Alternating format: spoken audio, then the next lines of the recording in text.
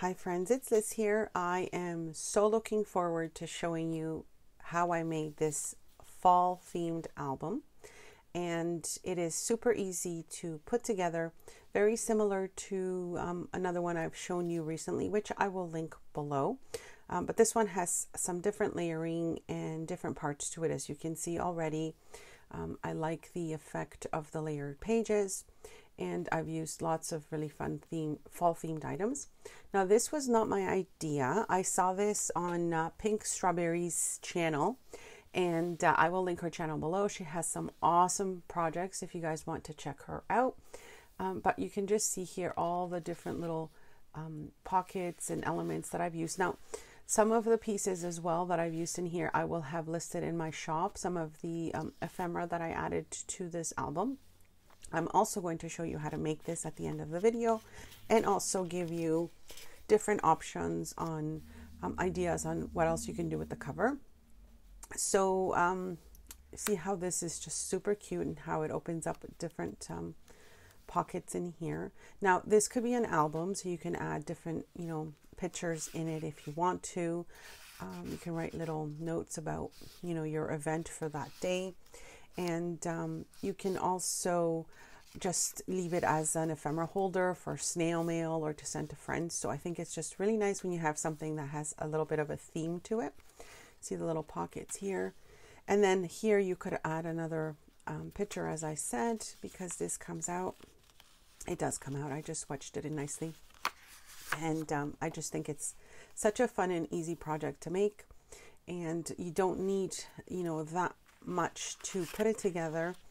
I have used a combination of cardstock and also, or scrapbook paper, I should say, and also I believe a digital for some of the cover pieces, like the pages from Calico Collage.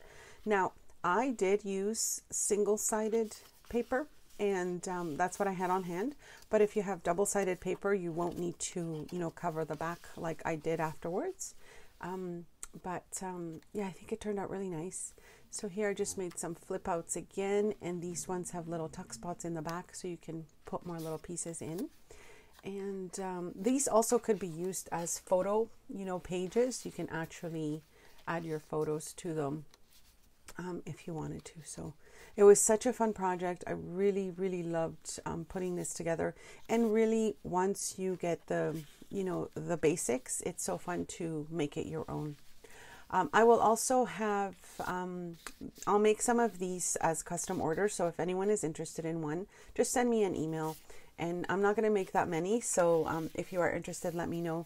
I haven't really started to make them, but the idea is still there. So if you want one, please let me know by sending me an email. But I'm also going to show you some of the additional pieces that I have in the shop. That would go with any fall themed items. I'm making these little fall themed ephemera kits, and I think they're just super fun to have on hand, again, to send to friends, or if you're making these types of projects, to have something already to go. So last time I shared my fall themed project, I did show you some of the pieces that were going to be in the shop. This is the new little ephemera pack, which comes with the 4 little pumpkins. It will come with the 4 leaves, the envelope, which has a really nice edge to it, or flap, the tags, and then 2 small mason jars and one of the larger kind of tag writing on mason jars. So this will be the next kit available. I do have my original one there as well. I am making them custom order, so as they get ordered, that's how I make them. And don't forget to check out my shop for also my consignment journals. I have a few journals left from some artists that I am selling their work. So don't forget to check that out as well. And as always, questions, comments, leave them below. Okay, so now I'm going to show you my version of the fall themed album and how I put this one together. As well, at the end, I'll give you a different idea on what you could do with some of the pages. So to get started, you're going to need paper that is 5 by 6. You're going to score it 1/2 inch on the side that you are going to be attaching to the other pages. So as you can see here, this will be my front cover. And then you'll need another page, which will become the pocket that you saw. And this page, again, remember which way your paper is going to be facing. It's 6 by 8 inches. You're going to score it at 1/2 inch and then at 6 inches. And that's going to make your little pocket. You'll see what I mean in a moment. Now, with all of the projects I show you, I like to sort of make templates, so I'm not using my fancy paper to start, and I suggest you do that maybe with even some just, you know, regular cardstock or scrapbook paper, because if you kind of make a boo-boo, you don't want to ruin the paper that you actually want to be working with. So the next part is the pocket, the other side of the flip out, I should say. 4 by 6 paper, again, scored at the 1/2 inch, and this is how you will be attaching that. Now, again, I have single-sided cardstock paper. If you have double-sided, again, you have to decide where it is that you want your pockets or your flaps to open, and which side of the paper you want facing up. So as you see, I've tucked back the 1/2 inch from the base page, and then I'm going to be attaching the 4 by 6 pocket to the top. Again, make sure that when you are attaching it, that your paper is facing the right way. And by that I mean if you have patterns that need to be facing up, that you attach it with the pattern facing the way you want it. So that would also be the way that you would score your paper. So see here, this will now become your sort of flip out pocket that we saw at the beginning. And then I'll also be showing you what I have used to attach or close it, I should say. But at the end, I'll show you a different version as well, just so you can see, you know, the different ways you can put this together. Now, this would be your front page, which, as you see here, I will be attaching to the top. Again, similar hinge attachment like we've done before. And make sure that you leave the 1/2 inch score from the base page facing out. Like you see here, that white piece kind of sticking out. Make sure that you leave that part. You don't glue your top pocket to it, because that's what you'll need to attach to the other pages. Another tip is maybe cut your pages ahead of time so that you have them ready to go, and maybe label them as to where you want to place them, so that it's easier when you start to score them and glue them on, that you know which page is which and where you want to put them, because you can always put this page, you know, further back, etc. I'm also going to show you how I'm going to keep this closed at the end there once we've put all the pages together. So now your back page, this one measures 7.5 by 6 inches, and again, if you have double-sided paper, that's up to you which side you want facing you and which one you want for the back of your album. So this is that part that I mentioned that you would leave that 1/2 inch available, because this is how you'll be attaching your back page to your first 2 pages that we've just done.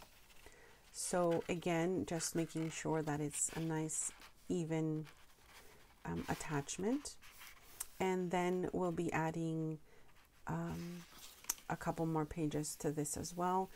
And like I said, you know, it really depends on what you want your album to look like, what kinds of flip outs and pockets you want to add to it. That's where you'll be placing them. If you have uneven pages like I do here, you can always go ahead and straighten them out afterwards. So it's not a big deal.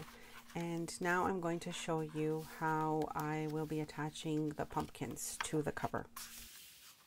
Now, I like the idea of the pumpkins because, you know, it's fall themed. But again, you know, you could do whatever you wanted to your front page cover. And like I said, I'll show you at the end a different way that you could add something to the front. So if you have double-sided paper, this works perfect the way I'm doing it. But don't do this if you're going to be covering your page. I kind of made a boo-boo. So don't do what I'm doing now if you are going to be covering your back page. You would save this process until you have covered your back page. because this way, once you've attached your pumpkin, I wanted it to show on both sides. So I do kind of fix it afterwards, and that's how you saw the different color pumpkin in the back of the album when I flipped through it. So see how that looks there.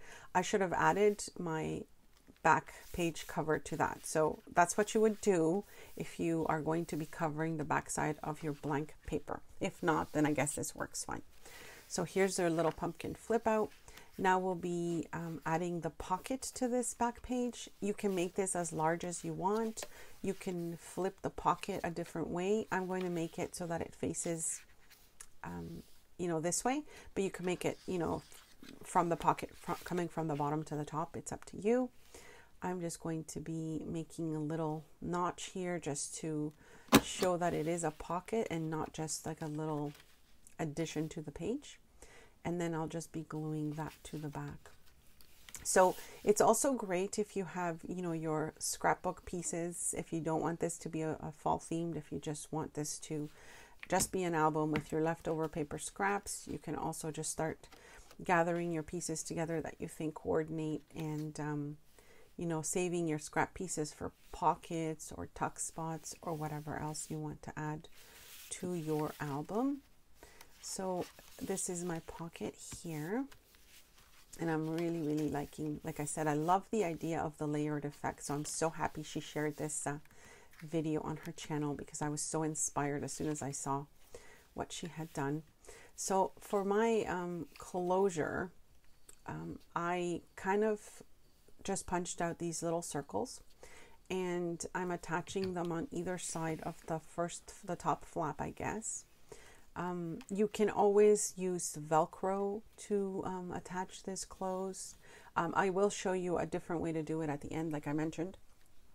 But really, it's up to you how you would want your little, flip out part to be kept closed. I made it this way, but I ended up not really liking it at the end. However, it works, it closes. It's just maybe I would do it differently, or maybe like the second way I'm going to show you. So here I ended up adding a little piece of scrapbook paper, and I'm only gluing 3 sides of the scrapbook paper so that I can tuck the little circle or half the circle underneath it, and that's what keeps it closed. But like I said, when I think of it now, I'm not sure if I'm too happy with that. It works, it serves its purpose, but I'm not sure if I'm liking how that was done. So anyways, that's just how I closed it. And I like that it does, keep it closed. I can fold up my flap when I need to fold it out. But like I said, maybe Velcro would have worked better, or, magnet system maybe might have worked as well. So, but I'll show you a different way as well at the end. Okay, so moving on to the 2 flaps that we will be adding to the back. These are 4x6, scored at the 1/2 inch mark again. Keep in mind where you want your flaps to be, flipping out to. Again, if you make this a little larger, so like let's say instead of making it a 4x6 page, you make it a 5x6 page, then that 1/2 inch will be allowing you to have a 4x6 photo adding to this page afterwards if you wanted to. So that's just a difference. But for now, it's a 4x6 page that you've scored at the 1/2 inch. And then you're seeing just how I'm attaching one on the top, and then the other one I'll be adding to the bottom will also have that nice flip out. Again, I'm making sure that my image is facing the way I want it to face. And this is the way that I wanted to attach the bottom one as well. Now you can always make these pockets. If you again have double-sided cardstock, you won't need to cover up the white edge, but I thought I would show you as well because it's easier to see, I think, when you have one blank piece on one end and the decorated part on the other, to see how things are being attached. So there we are. This is how it's looking. And I'm just going to cover the back as well, just to add a little pocket to it. Now I'm going to show you, as I said, how to make it a little different, the cover and the closure for the flip out that we made. This one I'm just kind of attaching just a piece of scrapbook paper, or I think this is digital from Calico Collage, and I'm just attaching it to the back to, you know, finish off that edge.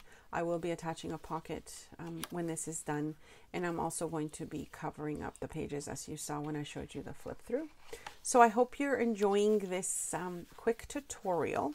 I'm going to show you now the different ways that you could do the cover, because really there's so many ways. She did it different as well, and that's the one that I've done similar, not the same in what I'm going to show you now.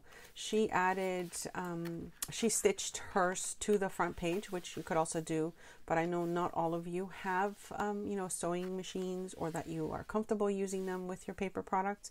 So that's why I decided to do it, you know, just attaching it the way I did with the pumpkin, just gluing that together. You can, you know, obviously put anything you want there. It doesn't have to be pumpkins. But this is the second version with that see-through piece. This is actually a photo album little pocket, and then I put a leftover piece of packaging that's like that see-through packaging in the center and covered it with stickers. And then this is the other way to close it. You could just close it this way with your as you can see here, and that would be a different way to make the closure. The pocket, as you can see here, I made it a different way, and then the flip outs are the same way, and then the pocket in the back. So that's it, my friends. I hope you enjoyed the share. Don't forget to check out the shop if you wanted some of the ephemera pieces that I used in this album, and don't forget to message me if you're interested in, you know, getting one of the albums that I make. I'll be making a few only, not too many. So if you're interested in one, just send me an email. But I'll definitely be adding the ephemera packs to the shop, and that's it. Don't forget to check out the other fall themed videos that I have recently done with some albums, and other tutorials, craft with me videos, etc. Thank you for joining me. I will see you next time, and thanks so much for stopping by.